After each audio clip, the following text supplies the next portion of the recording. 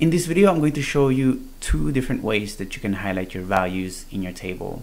How to highlight values based on the target and how to highlight based on category. We're going to go through this step by step together so you can follow along as well.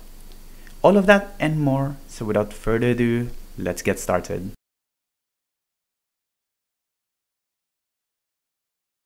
Hi, my name is Fernan and welcome to the Solutions Abroad YouTube channel, where we cover tips, tricks, and best practices when working with Power BI. I upload new videos every week, so make sure you hit that subscribe button and the bell icon to get notified when a new one is out. So if you frequently watch my channel, you know that I covered several ways that you can filter your data using a SLICER visual.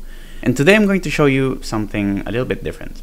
So we're going to use the SLICER pane to highlight data points in our data instead of filtering them.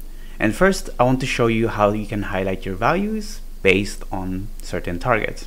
So this is the report that we're going to use today. It's the Northwind dataset that we're using. That there are 4 tables here.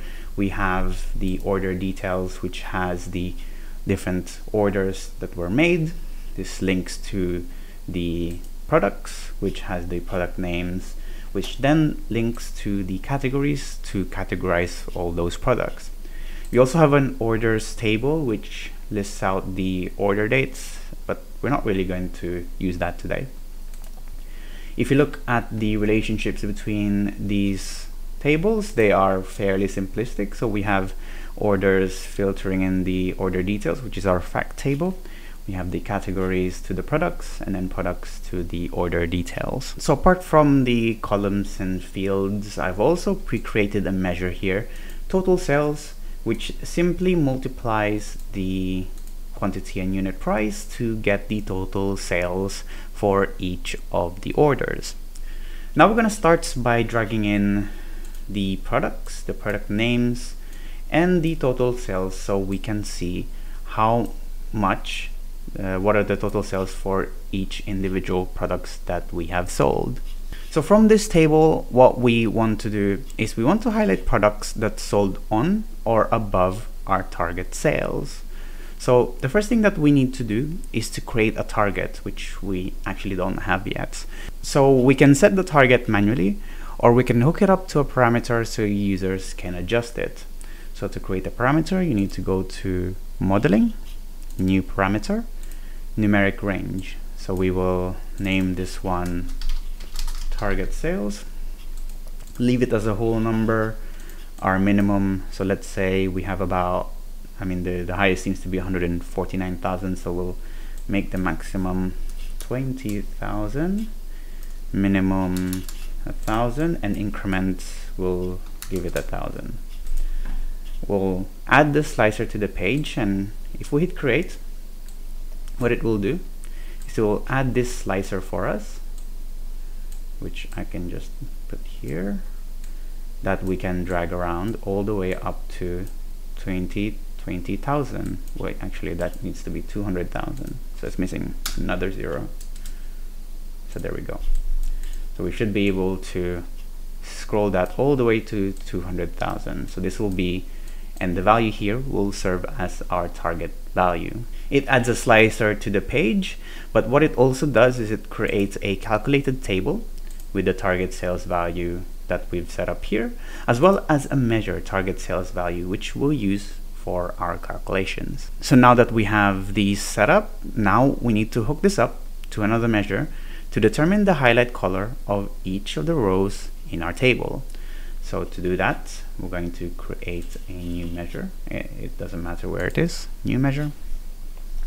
And we're gonna name this one highlight target. And I'm going to type here if total sales is greater than or equals to target value, which is what we have selected there on our slicer. So what color this would be. So you can set the colors here, or you can put some hexadecimal values. So this one I know is green, so I'm just gonna type this one. Then otherwise we will leave it as white. So let's see what this looks like on our table here. So I'm just going to drag it here. So you can see that for any products that have gone over the target sales that we have set up here in the slicer, you will see that the color will be this. And if I reduce that, let's see, yeah, you'll see more and more of them will start to get highlighted. So easiest way is if you can sort this descending, you'll see if I decrease it, more will hit that target. So now that we can see that this works, we can just simply remove the highlight target value in our table, go to format your visual, under cell elements, turn on background color. Now here, instead of using gradient or rules, we'll use field value, and the value that we want here is the highlight value. So if you hit OK, you will see that these columns or these products will be highlighted based on if they hit the target or not. You'll see if I increase the target, so does this change. So the products that are highlighted are also different. So if you wanted to highlight the whole row, you can also apply this to the other columns. So under cell elements, we change it to total sales, background color, and we'll change that to be based on our new measure, highlight target. If you hit OK, there we go. So now it's highlighting any of the products that have reached targets that we are aiming for. The next thing that I want to show you is how you can highlight products that belong to certain categories in a table. So if I just create a new page here, and let's bring in products and total sales again. So let's say we want a slicer categories like this, and for every selection that we want to make here, we want to highlight the products that belong to these categories. Now currently, if you simply select categories here, as expected, what it does is it filters the context to show just those products but hides the rest. So condiments will only show condiment products, confections will only show confection products. But this is not what we want in this case. What we want is we want to show still all the products, but just simply highlight those that belong to these categories. So the first thing that will probably come to mind is disabling the interactions, which is simple enough, right? So you will simply just go format here, edit interactions, and then for any interaction that is happening in this slicer, you just don't get affected. So what this then does, and this is sort of what we want, is we want, as we select here, nothing changes here. However, the problem with this method is that the table doesn't know what we've selected because we've severed the link between the two visuals. So what we actually need to do, we'll just put that back to how it was. So what we need is a separate table which we can use as a slicer so that it doesn't filter the products table. So the first thing that we'll need to do is we will need to create a calculated table. So under modeling, you create new table, and the table that we want to create is a copy of the categories table. So category, I can spell, category filter, and then simply we're just gonna say give me categories table. So by creating this, and if I show you how it looks like, it's basically just the categories table like for like.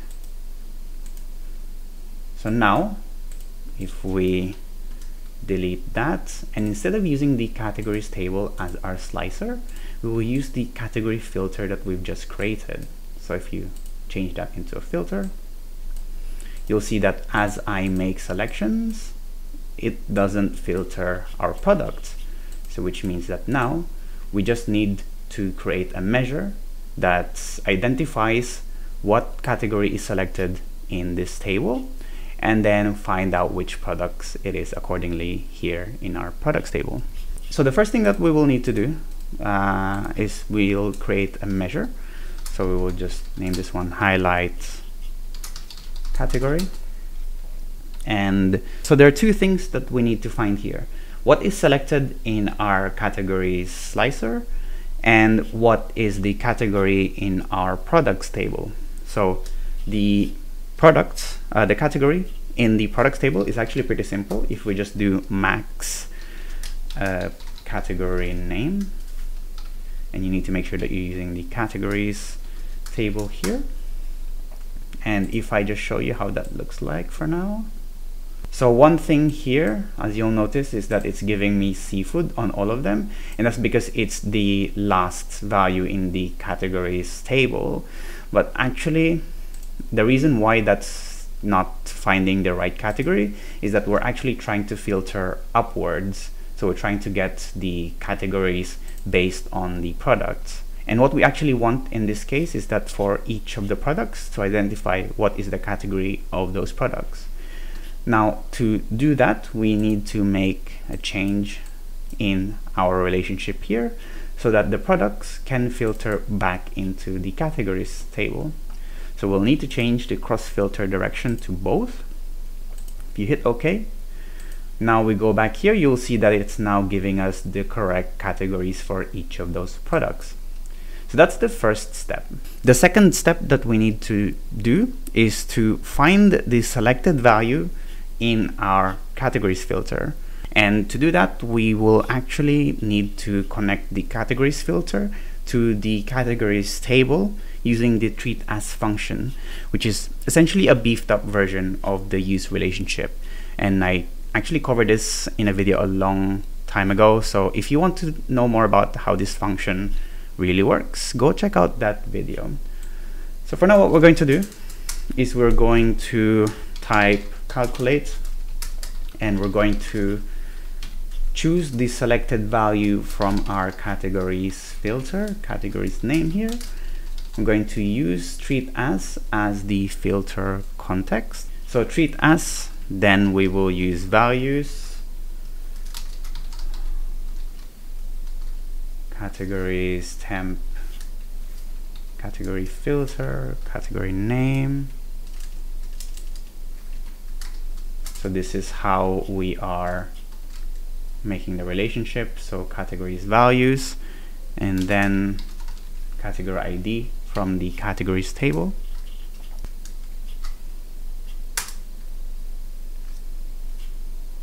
So now this gives us whatever is selected in our category filter here. So you can see that is across all of these. So now we simply need to add an if statement. So wrap this with an if statement.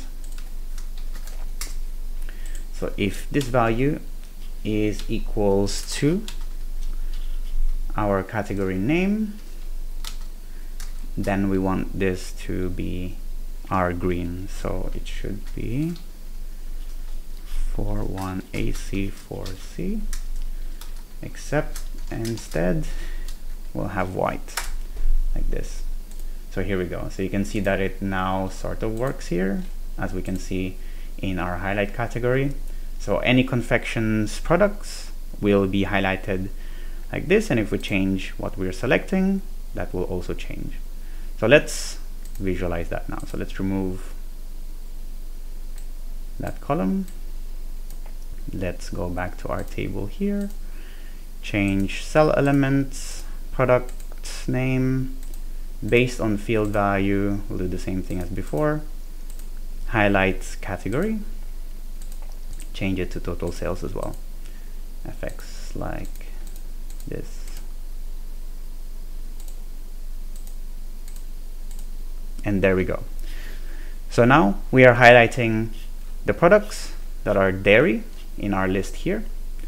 And if I change what I've selected, confections, condiments, grains and cereals, meat and poultry, it highlights those products, but it doesn't completely filter everything else from this table, which is totally what we want to see. And what's great about this method is that it doesn't just work with tables. You can hook it up with visuals too, like for example bar charts. So for example, let's change this into, let's say, a bar chart like this. and perhaps we'll change the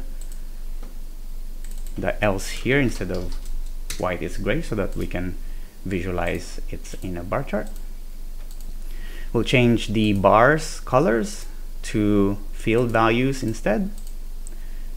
Order by highlight category, and there you go. So you can see that any meat and poultry products in our list here will also still get highlighted. Changing context here. There we go.